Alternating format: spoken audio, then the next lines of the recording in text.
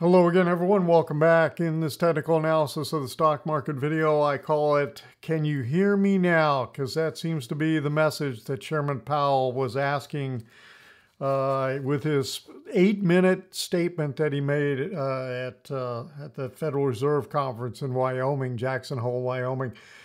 Quote, "Today my remarks will be shorter, my focus narrower, and my message more direct." And the bear woke up from a nap.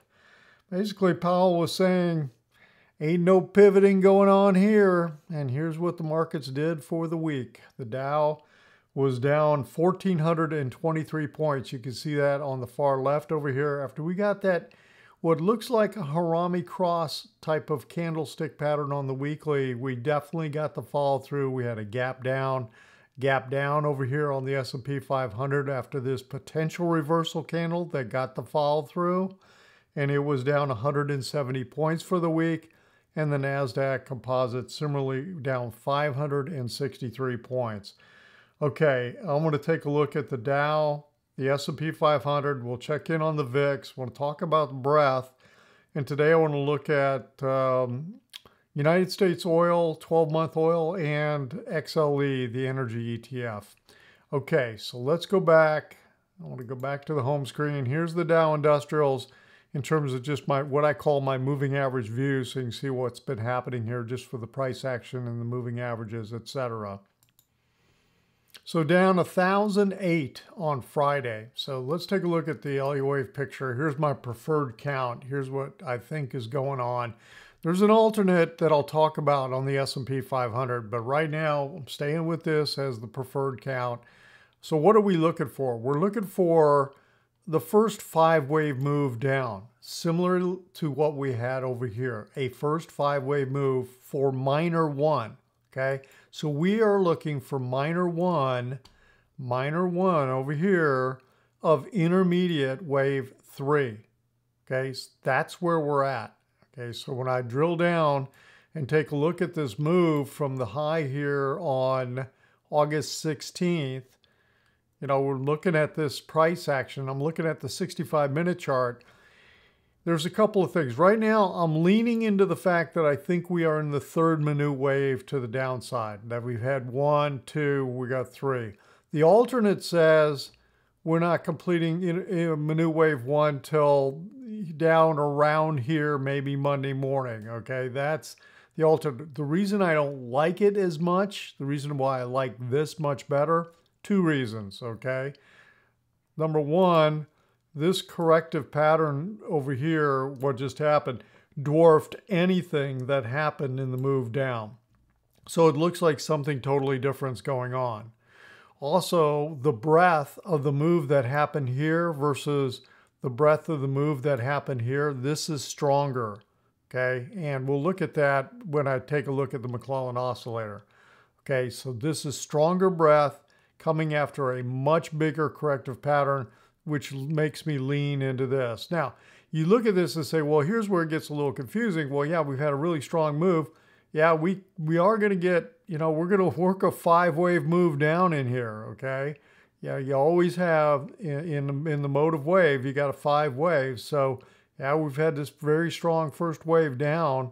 And when you look at it, talk about strength. And I mean, look at the 30-minute chart. There was one bar that was kind of an up bar on Friday. That was it. Here's where Chair Powell started talking and had his 8-minute statement. And then it just pushed all day long. All right, let's take a look at the S&P 500.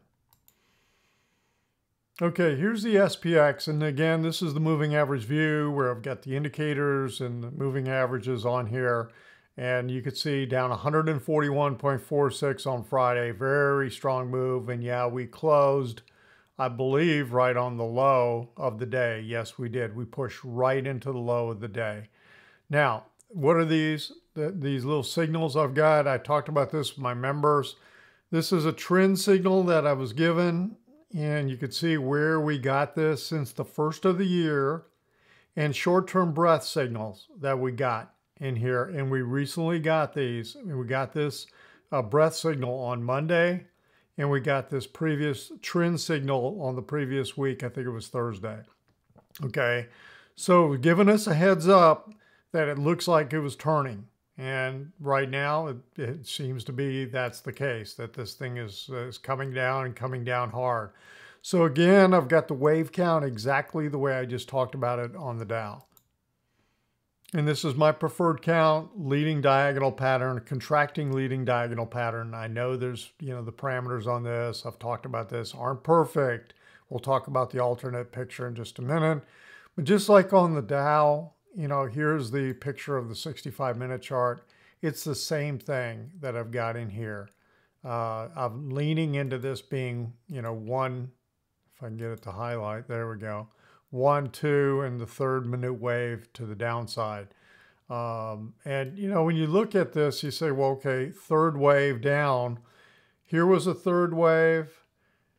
Here was a third wave. This whole move down in here was very choppy, very choppy. Here was a third wave, a little more direct, a little more free falling, just like right here. So, it's a big question. What are we going to get right now? But that's what we're looking at. When I look at the alternate picture is this, and I think I talked about this once before, is that it's an expanding leading diagonal pattern. And this fits all the parameters. We've got wave 4 overlapping wave 1. In a leading diagonal pattern like this, the motive waves can be either an impulse or a 5-wave move or a zigzag. So there's a little more leeway in terms of that. But 2 and 4 must be a zigzag. 4 on an expanding 4 has got to be greater than 2. 3 needs to be greater than 1, and it is. But 5, now here's the key. 5 needs to be greater than 3. So here's where 5 equals 3 at 3312.61. So 5 needs to be greater than 3. So my target would be, if this is in play, my target's going to be lower than 3312. If this is in play, there's a good chance we're going to go even lower than that as a part of this whole intermediate wave 3. Okay, so that's the picture. That's what's going on. And it doesn't matter which one you look at. It looks like we're into, hard down. All right, so let's take a look at the VIX and see what it's doing. Okay, the VIX, the volatility index, was up very sharply on Friday, as you would expect, up 3.78, closing at 25.56. Now, the interesting thing, we were watching this, I kept watching for closes above the 10-day moving average, and we got that right here on the 19th, which was a week ago Friday, okay? But we had that happen several times, fake outs, and got no follow through. Now, what follow through am I talking about? I'm talking about a second close, consecutive closes above that 10-day moving average to indicate a possible start and turn in place. Well, we finally got that on Monday. And then we got moving average cross. But sometimes even after that happens, you get some choppiness. Well, we didn't get that much this time. Now we've got this big push on Friday. What am I expecting? I'm expecting more follow through. I'm expecting potentially something like this or over here. I mean, you never quite know what you're going to get. But right now, this seems to be in sync with what we're seeing in the market and where we're looking at from the Elliott Wave picture. Let's take a look at where we're at with the McClellan Oscillator. And let me pull that up. Okay, so right now we're sitting right here at severely oversold at minus 150. So we stretched it down here on the 22nd, and then we bounced back up here on the 25th to minus 28, back to what I call the neutral zone. And then we're back down to minus 150. So we're bouncing around a little bit in here now, but the summation index is kind of interesting. It's turned down pretty well. Now, after this big move that happened, throughout July, where did this turn down from? August 19th is the peak, and it's turned down. When did it turn down prior?